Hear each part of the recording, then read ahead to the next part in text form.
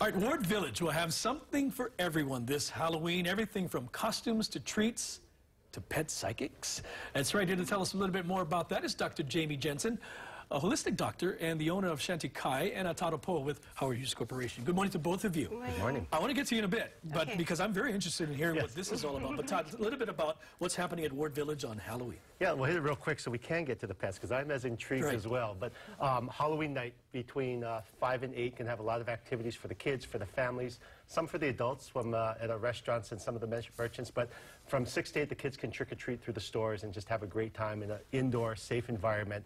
But as we're talking about, the pets are also going to have their place at Ward Village. Right. And that's part of the overall community. Pet-friendly location year-round, but some fun for the pets on Halloween.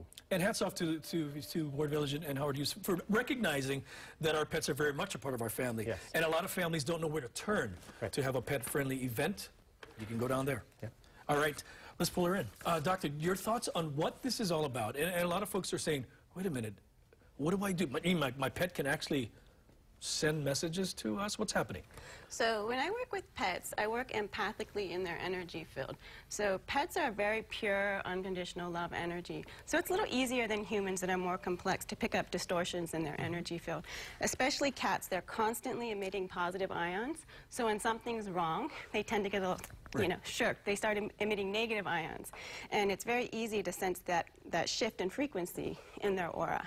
So who do we have here, and what is she or he saying? So this is Kundi. He's a little bummed to be here, but actually he's chilling. I think he's very curious. So normally when I read the aura, I might use a little bit of a pet spray. This is the Perfect Sense Shanti Kai spray. It's a flower and gemstone essence. And that just helps kind of light up the aura so I can get a better read. So right now, Kundi is got kind of this prickly sensation coming off of him. You can feel it? Oh, yeah. He's a little bit nervous and maybe even a little ticked off that he's here. I mean, he wants to be here. He loves you. He doesn't look very enthused about it. He's a little, vibrating a little bit at a upset frequency. And then over here, kind of over his kidney area, there's a little bit of a darker color, like black color that I'm picking up. Kidneys are water. Water is emotion, stress, anxiety.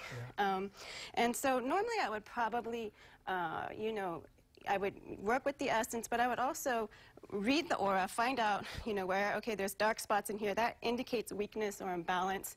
So then you can send in the corrective frequencies needed to heal. So it's all about really balancing the pet and healing. That's the purpose in getting a good read. Now, a question, are you absorbing that energy? And can you kind of, I've heard of this before, that you can actually take it in. Do you get rid of it? Yeah, a lot of people ask me, is this like the Green Mile sort of thing, especially after treatments? And I kind of think about it, and I'm like, yeah. You kind of do.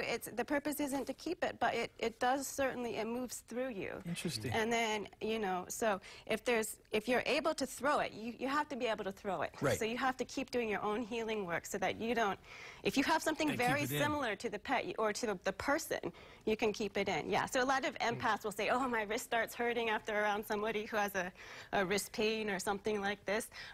So if you have that weakness, it might do that. Okay, one more question. I got to wrap it up, but I'm fascinated. How does one become a pet psychic?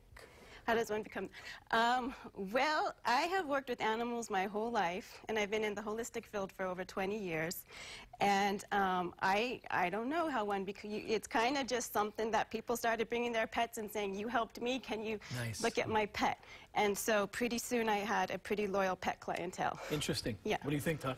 This is, again, part of the fun. Some of these different things that a lot of us, even as pet owners, haven't experienced. And you chance to come down Halloween at Ward Village and check it out. Maybe we need to have some of that spray on us. Yeah. That would be dangerous for both of us right now.